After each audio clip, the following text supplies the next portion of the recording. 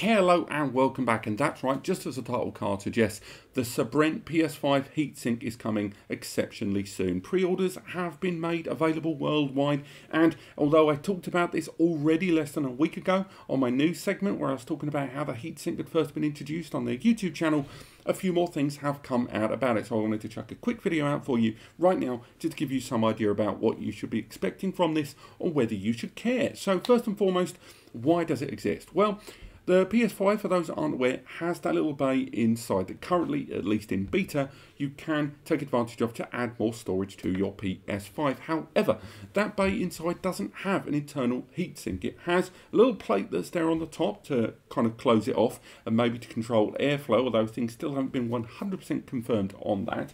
And inside there, you can install an NVMe. But because these devices that go so fast and get so hot, you are required to get a heatsink on board. Now, some brands include heatsinks with their SSDs. You can get ones that are pre-attached, and some of them do fit inside that little bay inside the PS5. However, some do not. And indeed, some of the best heatsinks that you can get are the ones that are a great deal larger. These dissipate a greater deal of heat, and although in some cases they can seem a little bit more overkill, some people like to be rather safe than sorry. Unfortunately, that bay on the PS5 is just too small, or at least in height, reaching 12.5 mil.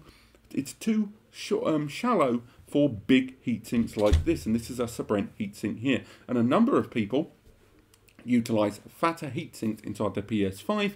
They put the SSD inside, they install the heatsink inside the PS5, but they don't put the little metal cover on the top. Now, some people argue that's a bad thing to do because the internal cooling on the system, the airflow, and negative pressure inside is designed in such a way that it's as efficient as possible, and not having that covered can introduce a problem in terms of airflow throughout the device. Whether that's true or not, it's still too early to say, given that the PS5 SSD upgrade slot is still in beta. Now, this is where this heatsink comes in, because it's a heatsink that is designed specifically for that bay. It completely fills that slot there of the PS5 expansion SSD bay and screws in completely. It closes it off in the same way that the plate that was on there originally would have as well. Now, Sabrent that designed this is not released yet. Release date has now been officially made public. It's the 13th of October. Yes, we'll get one here, and yes, we'll be temperature testing it against you know, the elegant or the standard heatsinks there that you can pop inside. We'll of course also be comparing it against this SSD inside with temperature checks internally and around the cooling area there.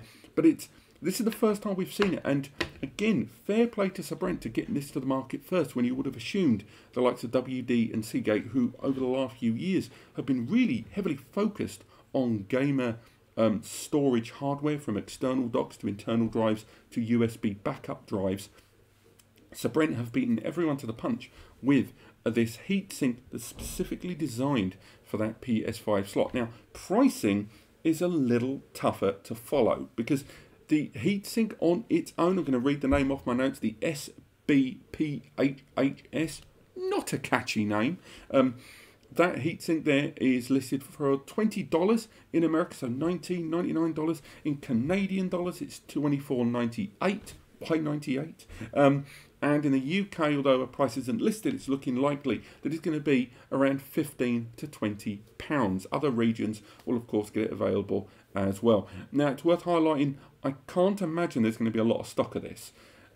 It's clearly been released very, very quickly, because most SSD brands were not 100% certain of compatibility with the PS5 system until relatively recently. We're talking the last few months. So I can't imagine stock levels of this heatsink being overwhelmingly available, hence why pre-ordering is sort of recommended here if this is something you're going to be interested in.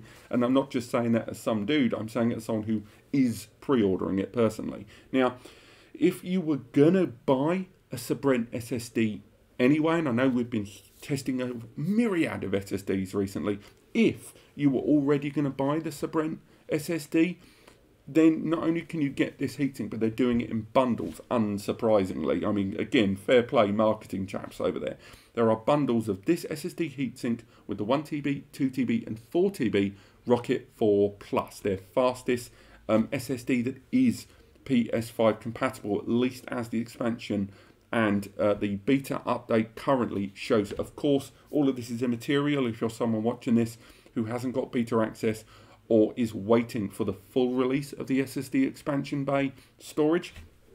But still, nonetheless, if you were already going to go for an SSD that doesn't have a heatsink already pre-attached, or you were going to go for a Sabrent SSD anyway, personally, even without testing it, I think this is probably going to be one of the best options, because it's filling out the entire cavity there. And again, if you go for an SSD later, 2210 length, or you were going to go for the most kind of covering SSD heating possible, this looks like the best option. Of course, as soon as I got one here, I will be doing those tests, I will be doing that review, so you'll know 100% for certain. So don't forget to click like and subscribe. And of course, there are links in the description to where you can get this heatsink worldwide if you like, or you can read the full article on it where I go into a lot more detail about its architecture and its design based on everything we know so far, so do check out those links. Of course, more PS5 SSD content coming along with NASDAQ and some fantastic QNAP stuff coming very, very soon, or we take a good look at their new software, so do check that out. But otherwise, thank you so much for watching. Click like if you enjoyed the video, subscribe to learn more,